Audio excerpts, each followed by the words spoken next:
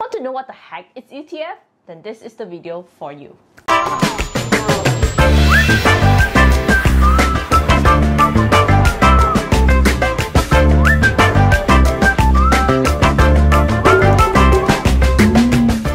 If you are new here, our channel posts about money tips and self-development tips every week, so don't forget to hit the subscribe button down below so you won't miss out on our future videos. Hi, I'm Ying. And I'm Ivy. ETF is one of the most popular investments in America. But why do you want to invest in ETF? And so in this video, we will show you what is ETF and what are the advantages and disadvantages of ETF. So let's get started. So what is ETF? ETF, also known as exchange-traded funds, is a type of investments that consists of various stocks, which usually tracks an underlying index. So first and foremost, what is an index? Let us show you an example. For example, the KLCI index shows the performance of top 30 companies in Malaysia. These can include Maybank, TNB, Petronas, and so on. So the ETF KLCI follows the movements of this index. There are many kinds of ETF out there. Some may follow the trend of technology, gold, healthcare, and etc. What is the advantages of an ETF?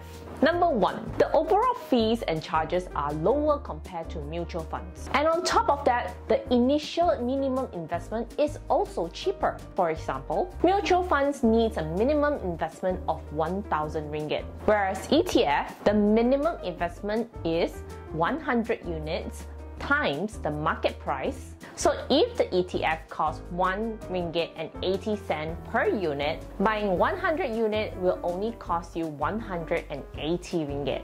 Number 2, diversification.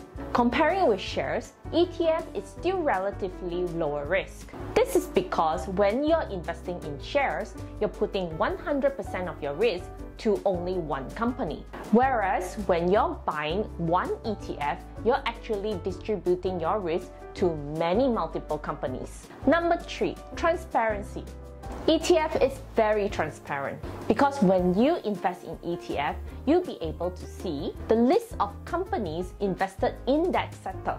Whereas comparatively with mutual funds, you won't be able to see the list of companies that the fund manager has chosen to invest in. If you have been watching the video so far and you still struggle at understanding how ETF works or what is ETF, then please comment your question down below. Disadvantages. Number 1, fees and charges. Even though ETF is cheaper than mutual funds, but it is still more costly compared to buying individual shares.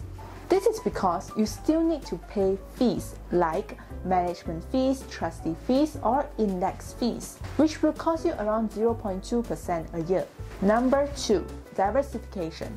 ETF may not be suitable for seasoned investors who prefers in a short-term and a high-risk, high-return approach. Number 3, the difficulty to buy and sell. So far, ETF is not so popular among Malaysian investors. This is because Malaysian investors think that it is very difficult to buy and sell due to the lack of trading volume. So should you really invest in ETF? We suggest that you may want to invest in a market that is outside of Malaysia, like perhaps Hong Kong, Singapore, or America, because in Malaysia, ETF lacks popularity.